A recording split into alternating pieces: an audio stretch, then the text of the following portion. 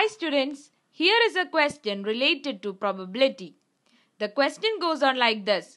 1,500 families with 2 children were selected randomly and the following data were recorded. Here 1,500 families with 2 children are chosen at random and also a certain data is recorded. This data is given in the table. So let's see. In the table given, the number of families as well as the number of girls in each family is given.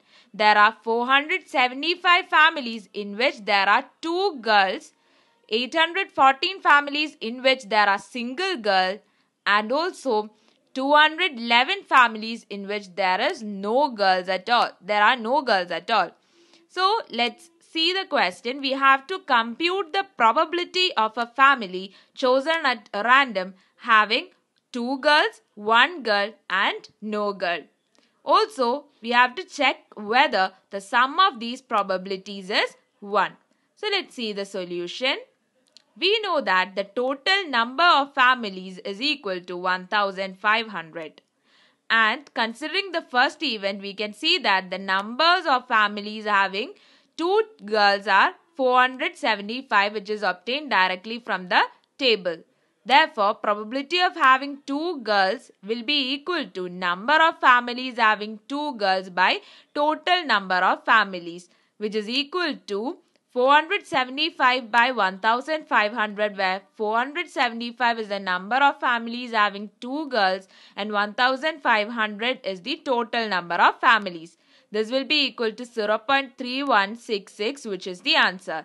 With a similar equation, we can find the answers of the other 2 events too. So let's check.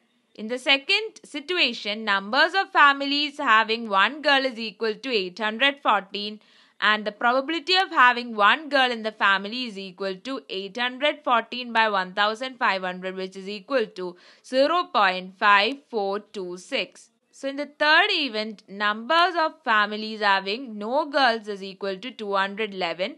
So the probability of having no girls is equal to 211 by 1,500. Again, in the question, we are asked to check that whether the sum of all probabilities is equal to 0. So let's check.